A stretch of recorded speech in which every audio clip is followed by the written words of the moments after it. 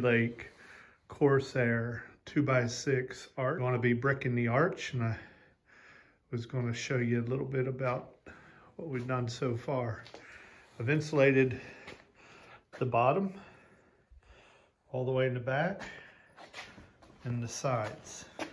One of the ways I was able to get that profile, that cut, a template out of cardboard and just laid it on my insulation and cut that profile out. Started now bricking this arch. Oh.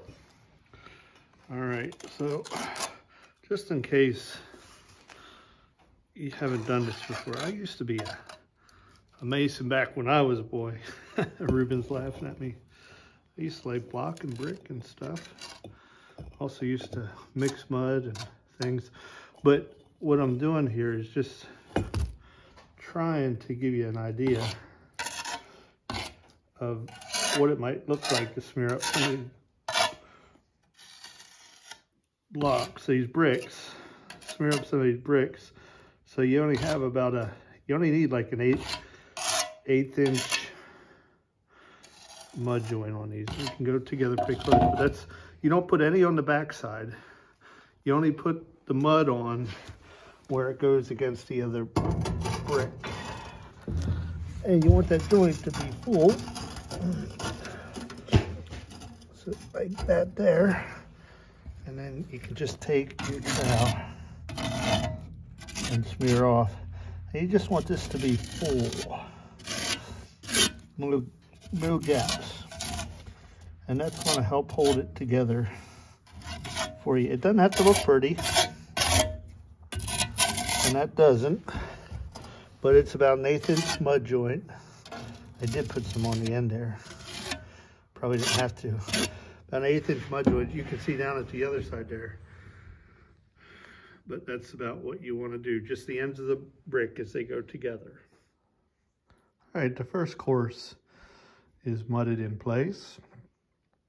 We're ready for the second course, and you can see Smoky Lake. Thanks, Jim, and you guys for sending us good directions here. This really helps a lot. You can see, like, here's course 2 or layer 2, and the sizes of brick, and there's an index back to show you what sizes. This is really helpful. It's really not hard work, so we'll keep going here. All right, we finished bricking it up. And this is what it looks like at the end of the day.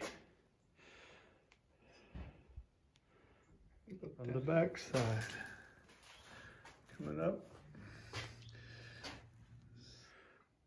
And here's a close-up of all the sides. You can see on the back, the thicker block are the first 2 courses. The thinner ones, the thinner brick set on those, and that forms a little bit of a ledge. This is the way the bricks fit together. Again, your top course is a thinner brick. The first 3 on the sides are thicker. Of course, this is your other side. And don't forget the front, under the door, there's 2 thinner bricks, Firebricks that go there inside your grates.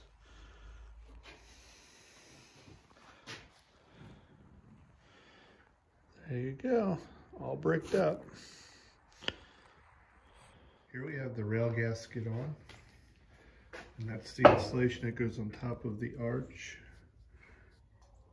and that prevents or makes a seal between your pans and the arch, so cold air doesn't get sucked up into your pans, decreasing the boil. The other thing that we put on here right now is the belly pan. You can see this is just a diversion, a hood scoop that will divert the hot air up into the pan that sits on top. So the hot air will come up, go up over, and then up into the pan, and then be pulled up through into the chimney. The pan did not come with the arch. I think it was a mistake somewhere or another, but Smoky Lake did a great job in getting it to me just as soon as I notified them, they had it coming my way. I really appreciated that.